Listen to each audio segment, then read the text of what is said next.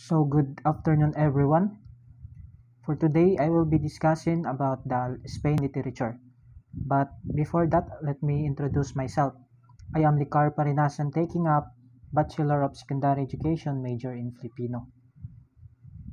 So let's start the discussion. So what to discuss? So my topic is consists of three parts. The history of Spain, authors of Spain, and the literary text examples. So before I start, let me give you some heartwarming saying of Pablo Picasso, which is La acción es la clave fundamental para todo éxito, which means in English that action is the foundational key to all success. So let's know first the geographical location of Spain. So the Spain is located in extreme southwestern Europe, occupying the majority of the Iberian Peninsula. Its capital and largest city is the Madrid. It was ruled by a monarch throughout the history. The population, approximately 48 million as of July 2016, based on the data. So let's proceed to the language of Spain. So the Spanish is spoken all over the country and the only language with official status nationwide. But there are three regional languages that have been declared co-official. The first one is the Castilian. It used in the Basque country and the Navarre. Next is Catalan. It is used in the regions of Catalonia, Valencian, and Balearic Island. And the last is Galician. It is used in Galician region. So let's proceed to the religion of Spain. So like the other country, the Spain also has no official religion. So there are 73% of Spaniards self-identify as Catholic, 20% as atheist or non-religious, 7% practice other religion. So let's know the economy of Spain. So the Spanish economy has steadily surpassed that of its European counterparts over the last 5 years in pre-pandemic circumstances. With a GDP of $1.2 billion, Spain is the fourth economy of the EU, save for that of the United Kingdom and the 14th in the world. So let's start the story of Spain. So Spanish literature generally refers to literature such as Spanish poetry, prose, and drama. It is written in the Spanish language within the territory that presently constitutes the state of Spain. Its development coincides and frequently intersects with that of other literary traditions from regions within the same territory, particularly Catalan literature, Castilian literature, Galician intersects as well with Latin, Jewish, and Arabic literary traditions of the Iberian Peninsula. So the history of Spain has been marked by all types of events, wars, conquests, marriages, deaths, and the literature has played an important part in it. From the epic tale of the Cantar del Millo said to the surrealism present in some of Celá's works, from the amazing adventures of Don Quixote to the mini books recounting the horrors of the Spanish Civil War, Spanish literature has had its own way of influencing history. Literature is a very important subject in all Spanish schools, and this site is guide to the evolution of Spanish literature across the centuries. So now, let's proceed to the Spanish literature. Mozarabe dialect, also known as Jarchas, it is the first Spanish literature consists of 40 or 50 love lyrics. Mozarabic, also called Andaluce Romance, it refers to the medieval Romance variety spoken in the Iberian Peninsula in territories controlled by the Islamic Emirate of Cordoba and its successors.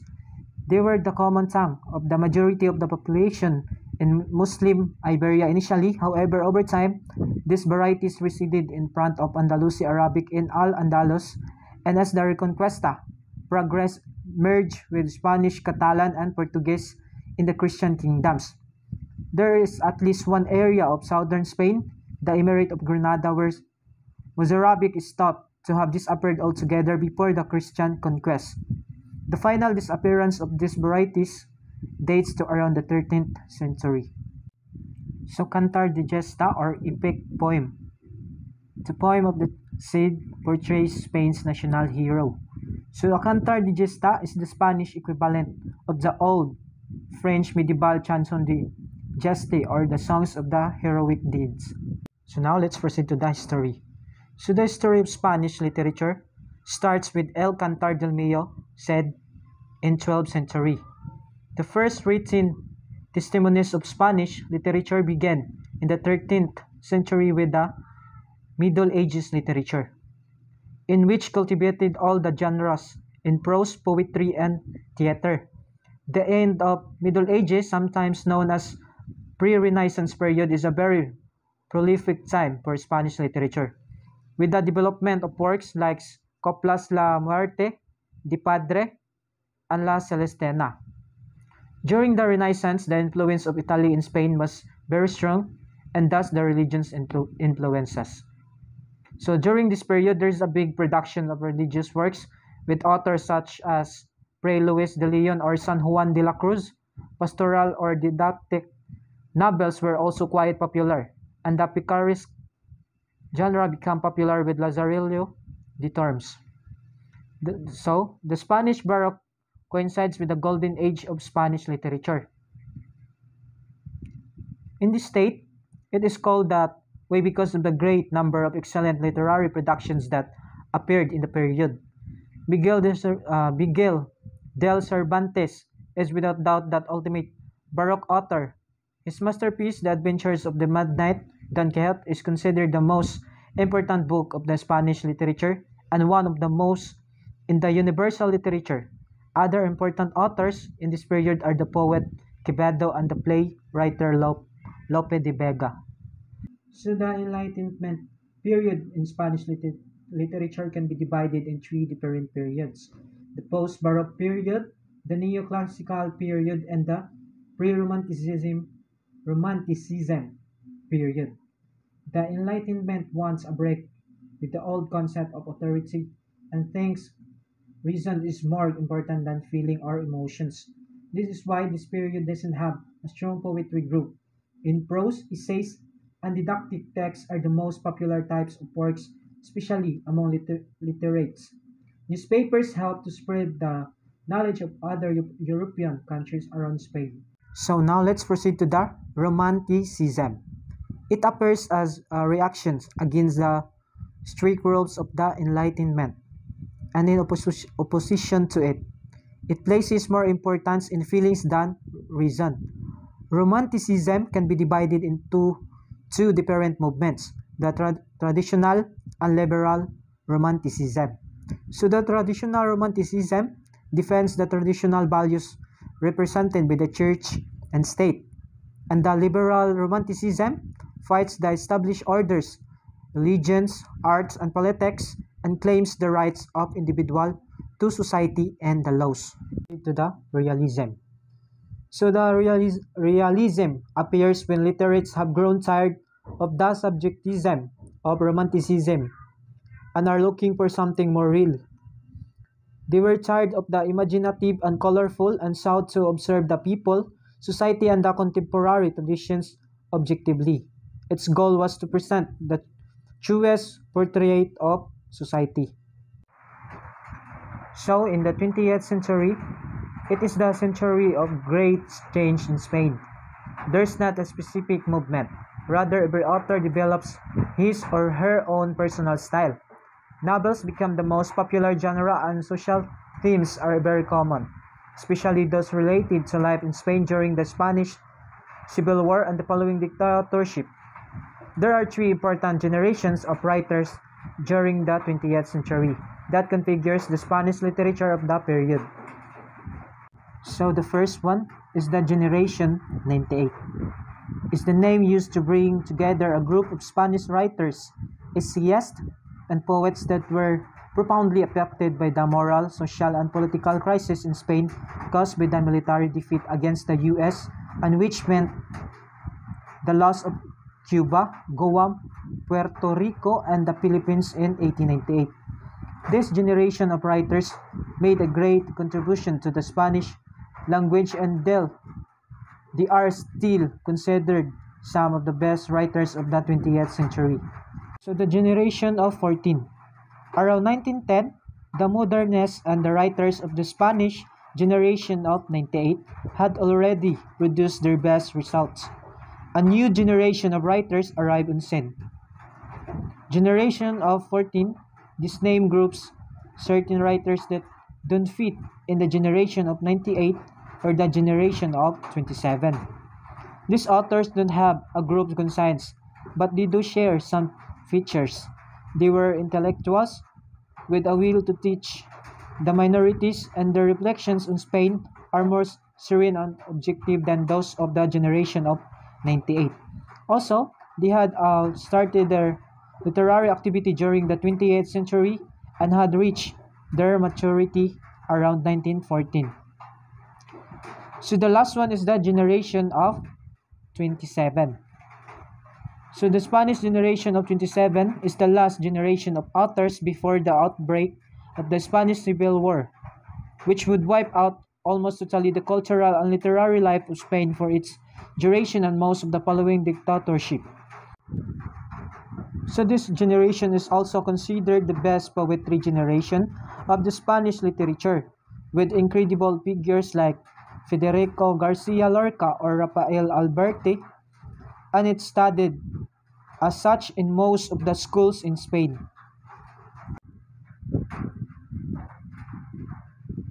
So now let's proceed to the 10 famous authors in Spain literature. Number 1 is Miguel de Cervantes. He was born on September 29, 1547 at Alcalá de Henares, Spain. He died on April 22, 1616 at Madrid. He was a Spanish novelist, playwright, and poet. He received the awards of Miguel de Cervantes Prize. His famous works are Don Quixote, Novelas Exemplaris 1613, Exemplaris Touris. His themes are chivalry, romance, and sanity. So let's start at the beginnings. In this case, the beginning of modern literature, widely regarded as the greatest Spanish language writer of all time. Miguel de Cervantes pioneered the modern novel with his masterpiece, Don Quixote, published in 1605. The story tells the tale of the disenchanted Spanish nobleman who sets out to revive chivalry and brings justice to the world. While the novel is now considered one of the greatest of all times, Cervantes enjoyed little popularity during his lifetime and was even imprisoned at one point of bankruptcy. So the next one is Arturo Pérez Reverte. He was born on November 24, 1951. Born in the ancient Roman port today known as Cartagena in the province of Murcia, Spain, Arturo. He was awarded as Goya Award for the Best Adapted Screenplay 1993. The Fencing Master, Grand Prix de Literature Policière International Category 1993, the Flanders Panel. His famous works are the Flanders Panel, the Club Damas, the Fencing Masters, the Civil Communion, and the Nautical Chart, Queen of the South, What We Become. His themes was about fiction and non-fiction. This contemporary journalist and author is best known for his series of novels following the adventures of Captain Alatriste, a 17th century soldier in the Spanish Golden Age.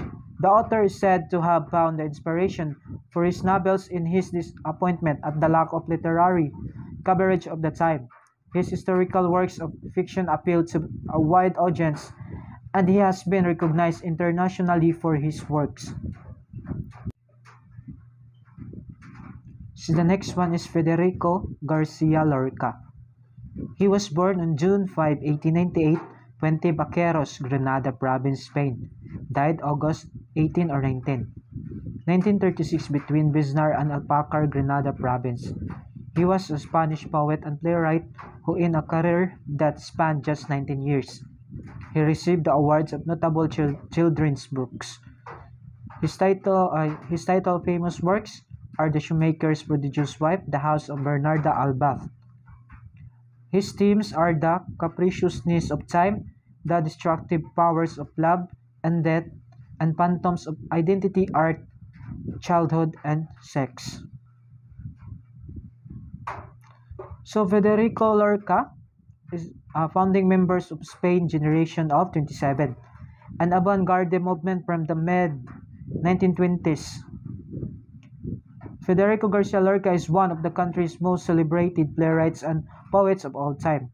In his early life, he wrote the flamenco, gypsies, and rural life, with Andalusian culture occupying an important part in his work throughout his life. Famously, the author was killed by fascist nationalist forces when he was 38, and his body has never been recovered. So the next author is Rafael Alberti. He was born in December 16, 1902, Puerto de Santa Maria, Spain. He died on October 28, 1999, in Puerto de Santa Maria. He was a Spanish writer of Italian-Irish ancestry. He received the awards of Silver Condor in 1946, Best Screenplay Adapted, La Dama Duende in 1945. His famous works are Moreno en Tierra in 1925 and Alba del Alhele in 1927, Cal y Canto in 1928. So, his themes are the longing for their land, the social claim. So, Rafael Alberti is another member of the generation of 27. He started off as a painter before abandoning his studies and turning to poetry.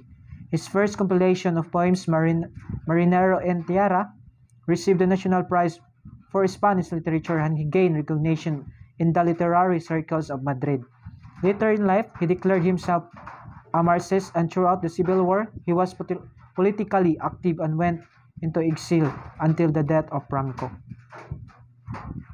So the next author is Juan Ramos Jimenez. He was born on December 24, 1881. Moguer, Spain. Died May 29, 1958 at San Juan, PR.